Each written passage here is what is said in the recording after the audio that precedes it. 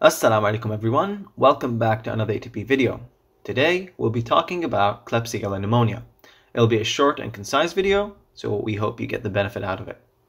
Now, have you ever thought about the history of Klebsiella? Well, we can briefly tell you about it. In 1882, Karl Friedlander first described Klebsiella pneumonia as an encapsulated bacillus after isolating the bacterium from the lungs of those who had died from pneumonia. And it makes sense that it was originally named Friedlander bacillus. Years later, the bacterium garnered the name Klebsiella. Today, Klebsiella is considered one of the most common bacteria encountered by physicians worldwide, especially in healthcare settings. This was just a very brief introduction about Klebsiella. Now let's move on and talk about its important features.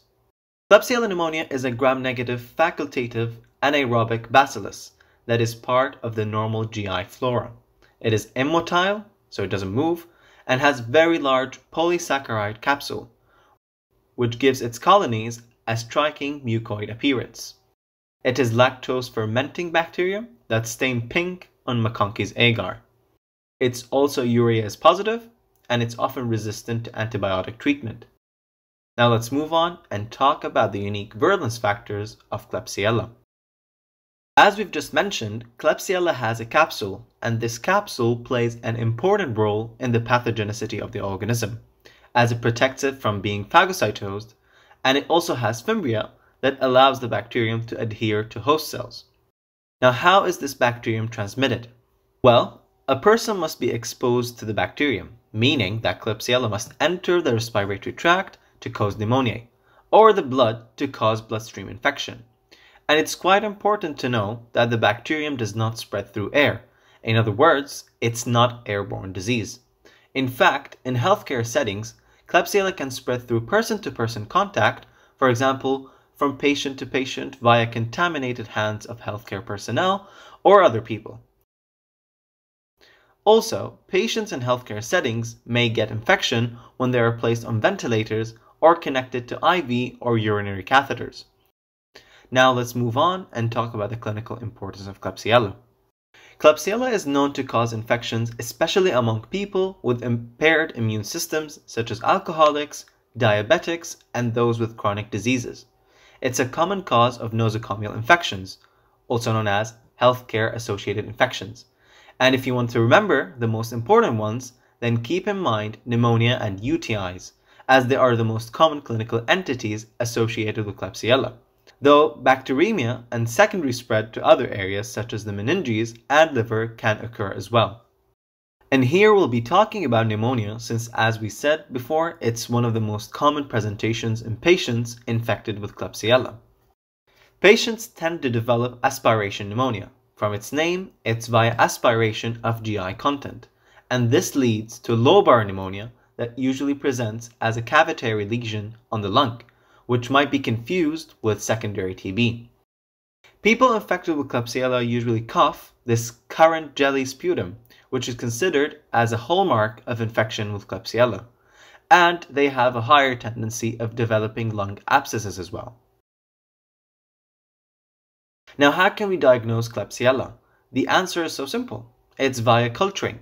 We've mentioned earlier that Klebsiella is a lactose fermenting bacterium, so it produces this pink colonies on differential agars such as McConkey's or EMBA agar. Now let us discuss the treatment.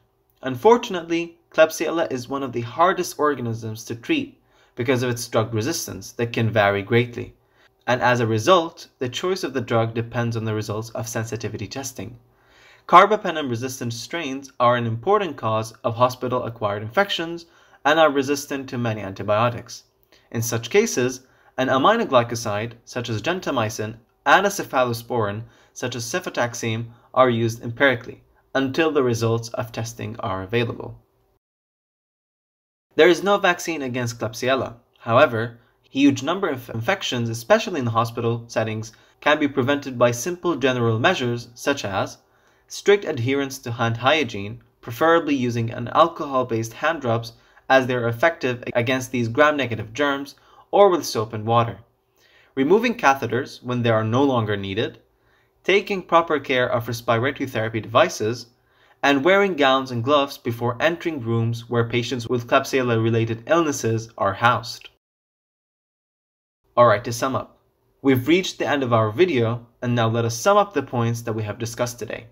So, Klebsiella is a gram-negative rod that is encapsulated. It's resistant to antibiotics. It can cause pneumonia in alcoholics, diabetics, and sick patients. Also, it's a known cause of nosocomial infections, especially pneumonia and UTIs. A helpful mnemonic for Klebsiella is ABCDE. A for aspiration, B for abscess in lung and liver, C for currant jelly sputum, E for diabetes, and E for ethanol abuse, which is alcohol.